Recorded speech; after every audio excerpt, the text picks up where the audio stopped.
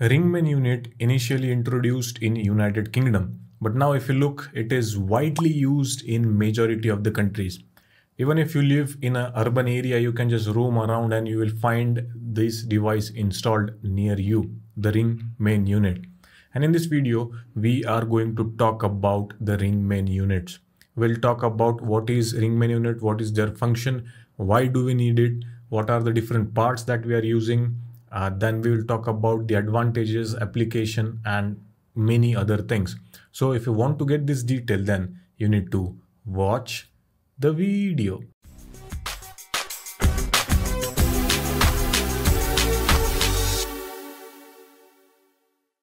Now, before you understand what is ring main unit, there are few terms that you should be aware. Let's talk about that now. We already talked about the service main, the distributor, and the feeder in the previous video. If you haven't watched that, I'll provide link for that down in the description. You can go and check it out after this video. Here I'll quickly brief you about what are these things. So the first thing is the service main. Now the cable that connects your house to the distribution, the supply of the company that is providing you the power is what we call as the service main. So you will see a cable is coming from, let's say, a distribution pole to your house and getting connected to your meter. That is called as the service main, right? Now, of course, the service main would be getting the power from somewhere, right? And the thing or the cable that powers the service main is what we call as the distributor. Clear? So these are the distributor. You will see there are tappings taken from the distributors, and that is given to the different loads that is available. Now, of course, for sure, the distributor would also be getting power from somewhere, and the cable or the conductor that powers the distributor is what we call as the feeder. All right. Since it is feeding power to different distributor, it is called as the feeder. Now, the feeder will directly be coming from, let's say, a distribution substation. So here is the example. Let's say this is our distribution substation. A feeder is directly coming from distribution substation and giving power to the different distributor that are there. Now, these are the three important things that you should know, because we are going to talk about these three things in the video. So that is feeder, distributor, and the service main. Now, when we talk about the distribution system that we have, majorly two types of distribution networks are used. One is the radial type distribution network, or it is also called as the tree type network. So what you can see on your screen is basically the example of the radial or the tree type distribution network. Now, the advantages of this network is that it is the most commonly used in rural areas, and it is the cheapest one and very easy to install. So you see, we only have one main feeder here, and that one main feeder is powering the different distributor that we have, right? But the problem with this type of network is reliability. If something goes wrong, let's say with this feeder, then the whole supply, the whole load is gone. The whole load will not receive the power, right? That is the biggest issue with this type of distribution network. Since it is powered by the only one main feeder, if something goes wrong with that feeder, the whole load will be losing the power, right? That's the biggest disadvantages that we have. Now, to overcome this disadvantages, there is one more network that is most commonly used, and that is called as the ring main network, or it is also called as the loop type network. So what you can see on your screen is the example of the loop type network. Now what we have done here is we have taken two feeders from the substation. So feeder 1 or feeder 2, or it may happen like there will be two different substation. Feeder 1 is coming from substation 1 and feeder 2 is coming from substation 2. That is also possible. So from this, you can see we have created a loop here. So each of the load here is getting power from the two different sources that we have. Let's say, for example, this is our load 1. It is getting power from feeder 1. And if something goes wrong with the feeder 1, you can still feed this load via the feeder 2, right? So that is the advantages of having this type of loop or a ring main system. But this system, what you can see right here, is still not the perfect system. It's still not the choice because we have not provided any switches to this system. So if something goes wrong with the feeder 1 and I want to disconnect this area, there is no possibility because there is no switch provided. Also, the transformer is one of my important equipment, one of the expensive equipment, but there is no protection provided to this transformer as well. So definitely this is still not my choice of the system. So how we can make it better? We can make it better by simply installing the switches and a circuit breaker that will protect the transformer. So here is one example. So here I have installed one switch. Here is also one more switch, and to protect the transformer I have installed a circuit breaker, or maybe I can use a load break switch with fuse, LBS. It will have fuses instead, so everything, if the fault occurs, you need to change the fuses. With circuit breaker you don't need to do that. So I've installed 3 switches here basically. So this is 1, this is 2, and this is the third one, which is the circuit breaker. Now by installing the switches, what I did is, if let's say something goes wrong in the feeder 1, I can open the switch 1 and take the supply by closing the switch 2 and continue feeding my load that I have.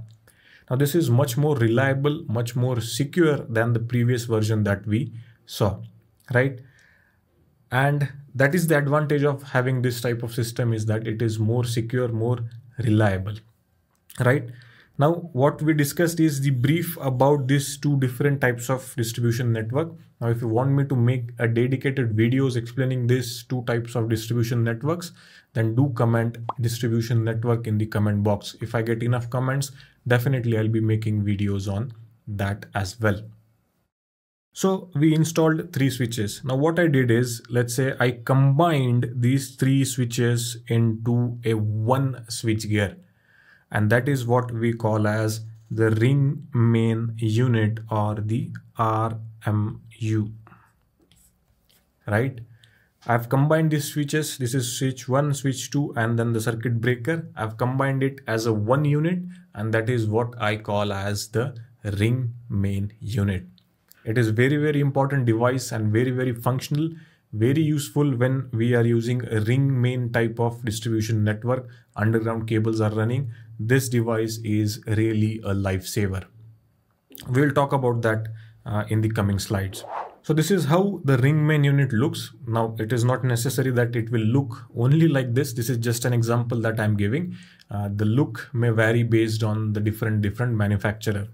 So here is our, let's say, switch 1 that we have. This would be, let's say, switch 2, and this will be our circuit breaker that is connected to the transformer, that is protecting the transformer. Now how this ring main unit performs and why do we need it, let us understand that. So here is the example of, again, a ring main distribution network. So we have feeder 1, we have feeder 2 here.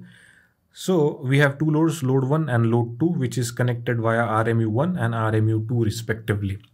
Now in a regular situation, the power will flow like this. You see the green line, it is going through feeder 1, RMU 1, then the transformer, and to the load 1, right? This is the regular situation. But let's say in case something goes wrong with the feeder 1, there is a fault. Now in this situation, if you had, let's say, a radial system or a tree system, then the complete load is gone. But because we have a closed loop, 2 different feeders, we can still feed the load 1 via the feeder 2. How is that? Let us see. So now what I did is I opened this switch of the RMU. So I open this switch, then I close this switch which is there in between. Now the power is flowing through a feeder 2, RMU 3, then RMU 2. From RMU 2 it is going to RMU 1, the transformer, and to the load. So thereby we maintain the continuity of the supply, the security of supply is there. And that is the reason why the ring main unit plays a very important role in the distribution network. If it is used, let's say, the radial, not radial, the ring type, or it is also called as the loop type network. All right, very useful device, the ring main unit. So this is how it would be connected to the transformer. So let's say this is our incoming, this is from where the power is coming. The second switch may be giving power to the RMU 2 or maybe any other feeder. And then the third feeder, the third block, what you can see here, is providing the transformer to protection to the transformer, right? This is how it is connected. Now let us understand what are the different parts that are there in the ring main unit using the single line diagram. So what you can see here is one example of a single line diagram of a ring main unit. So here is our first branch, let's say. Now here we have used a 3-position switch, which is used for switching the supply. So this position right here, you can say it's the position 1, which is the neutral position, nothing is happening. The second position is you can close the switch and the supply will flow through the system. And the third position is you can close it to this side, which is earthing, which is the earthing switch, right? So it's a 3-position switch, the neutral position, the closed position, and the earthing position, right? So that is switch 1. The second branch also, what you can see, the similar switch that we are using, 3-position, closed, neutral, and earthing. The third branch that you can see is the circuit breaker branch. So here we have used a circuit breaker. Circuit breaker is here. There is also a disconnector along with the earthing switch, and we also have a current transformer here, which is giving the inputs directly to the circuit breaker. In case something goes wrong, it will detect and the circuit breaker will trip. Now these are the main things, main parts that you will see.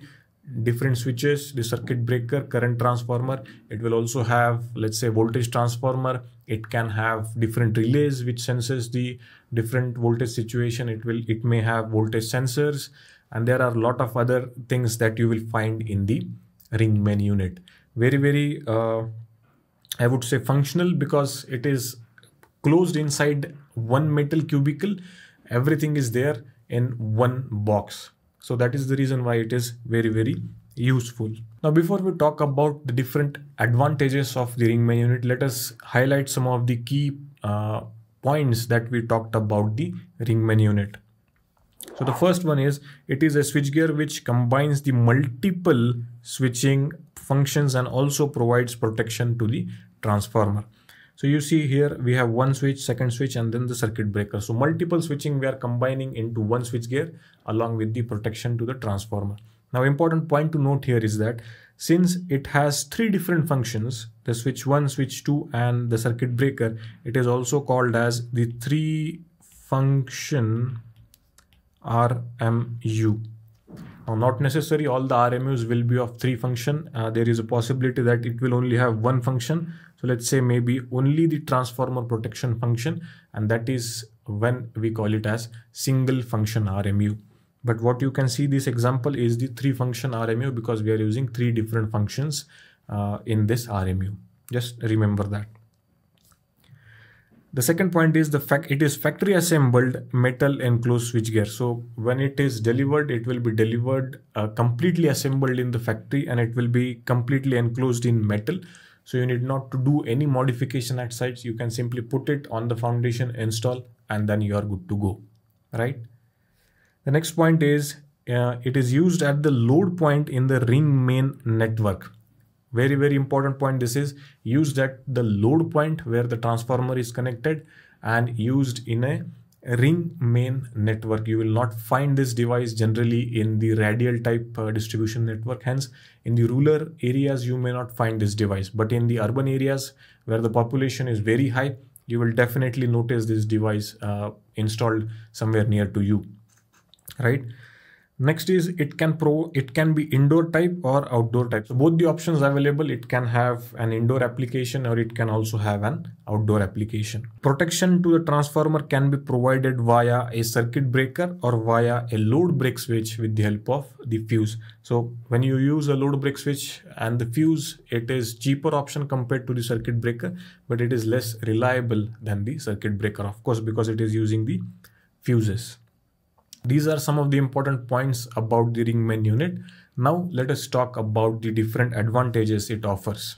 So the first advantages is definitely it is much more safer and secure. It is enclosed in a cubicle, metal enclosed cubicle, so definitely it is safer. And since we are combining 3 switches, the switch 1, switch 2, and the circuit breaker for transformer, you also need an insulating medium. Let's say it can have SF6 gas, So it will have one tank, SF6 gas is filled in that tank, and the 3 switches are there. So it is definitely much more safer, reliable also. Now, as I mentioned, it can have SF6 gas, or nowadays everybody is talking about going SF6 free. So there are options available where SF6 gas is not used, completely environment friendly gases are used. And if you're interested to understand why everybody wants to go SF6 free, whether there are SF6 free switchgear available, you can go and join my free webinar on courses.theelectricalguy.in. Link is provided down in the description. You can go and check it out after this video. So that is one, safe and secure. The next thing, it offers a better performance. So definitely it is, as I mentioned, it can be installed in the SF6 gas, which is giving the insulating medium also and a switching medium also. It performs better. It requires very less maintenance. So definitely the performance is far better than any other alternative options that are available. It requires less maintenance, as I mentioned. Once you install it, since it is metal enclosed, it do not require frequent maintenance. So that is another advantage. The next is, it is very compact. You can just roam around and see how compact it is. But of course, the compactness may vary based on the voltage rating. So just keep that thing in mind. The next one is suitable for the different environmental conditions. It can be used in monsoon, summer, snow, no worries, because it is enclosed, and it will also come with a dedicated IP rating which protects the inside equipment from the different environmental conditions. The next is easy installation. So as I mentioned initially, it is factory assembled, so you need not to do anything when you get it on site. You just put it on the foundation, install it, attach the cables, and you are good to go. Very easy installation. So these are some of the advantages the Ringmain unit offers. If we talk about the disadvantages, I'm not sure if it is disadvantages, but of course this thing is costly. Now, if you compare it with the different 2-pole structures that we use in the tree distribution network, it will be much cheaper compared to the Ringmain unit. But if you look at all the advantages that it offers, then definitely I think the cost or the price is worth having that, right? So that is some of the advantages. Now let's talk about the application of Ringmain unit. So it is majorly, as I mentioned, distribution, secondary power distribution. A lot of RMUs you will see. It can be used in hospital, malls, commercial buildings, even in the residential buildings. Wide range of buildings can have the Ringmain unit. Solar and wind power plants where the power generation happens at much lower voltages. It can be used in different infrastructures, also the airports, railway stations, and many other things. Now these are some of the applications that I have listed here, but the RMU can have tons of application in the field. So you name it and the RMU can have the application of that in that particular field, right? So that is the brief about the Ringmain unit. But if you want me to make dedicated video series explaining everything about the Ringmain unit, like what are the different parts in detail, what is extensible RMU, what is non-extensible RMU, then comment RMU series in the comment section. If I get enough comments, then definitely I'll be creating a whole series of the videos explaining about the Ringmain unit. And also do check out courses.theelectricalguy.in, as you will find the courses related to high voltage switchgear, medium voltage switchgear on that website.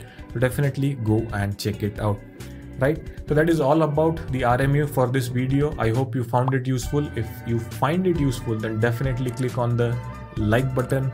Do share it with the people you think might be interested in knowing about the Ringmain unit. So thank you so much for watching, guys. I'll see you in my next one, but till then, keep watching, keep learning.